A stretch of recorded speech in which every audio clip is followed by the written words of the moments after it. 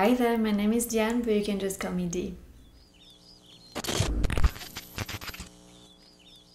In today's video, I'm gonna unpack all my books and set up my shelves.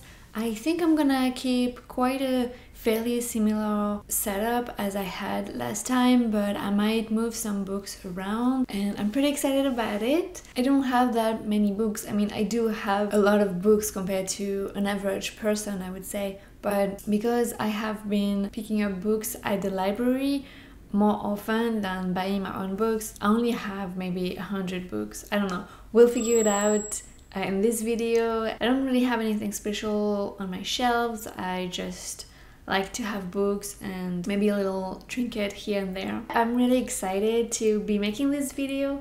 I have moved recently and all my books have been in boxes. I've been waiting to film this video because there's been a lot of things going on, but now I have some time, so I'm really excited to finally have my beautiful books in front of me again.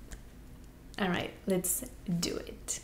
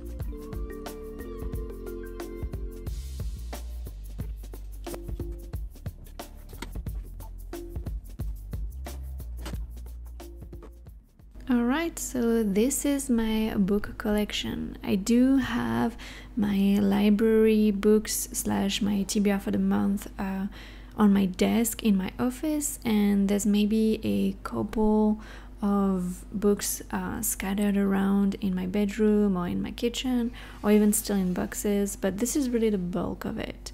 So on this first shelf, we have principally a fantasy and sci-fi. Most of them I have not read, but whatever is behind I have. Then at the bottom I have my HP collection, but I don't want to focus on that. Then we have some big books that I either liked or I hope I will like.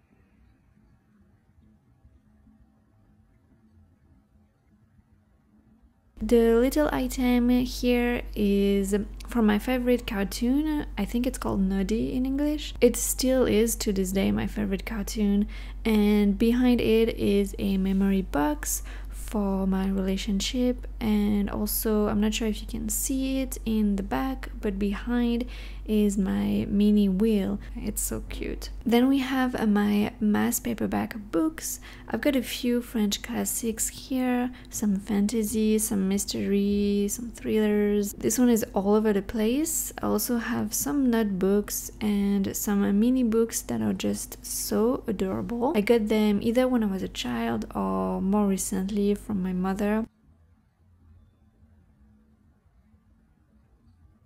This bottom middle shelf is quite random. I have my favorite comic books. Unfortunately, that's all we have from our childhood collection. This was basically what was left of it when my parents moved recently. There's also some books about bird watching because I just love bird watching. I had an amazing class last fall all about birds, which really made me fall in love with those little creatures. And also I have my 2 tarot decks that I love, and on top of the books you can see that I have a plastic bag, and this one is full of birthday cards because I've always collected those. This top right shelf is all my mystery or thriller books. Once again, most of those I haven't read, but hopefully I will soon. Most of my books have been thrifted anyway, so.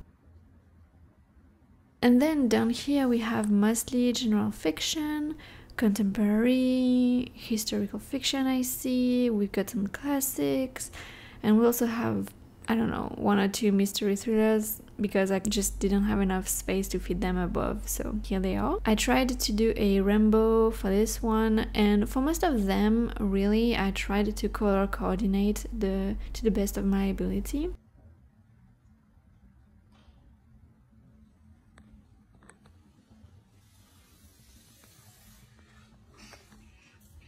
Here is the overall look of it. I honestly don't really care about decorating the whole console. I feel like my books are the decoration. They do a great job already. I just love seeing books, and I don't think there is any one library that can be ugly in my opinion, because books are beautiful on their own and together. They represent knowledge and open-mindedness. Well, hopefully. Here is my bookshelf tour. Let me know what you thought of it. Do you own books, or do you just get them from the library? And if you do own them, how do you keep them organized? I usually like to go by genre, and sometimes I will go by color like I did here. Sometimes it would be alphabetical. So if you like this video, make sure to give it a thumbs up and subscribe if you want to see more of those. Thank you so much for watching. Bye.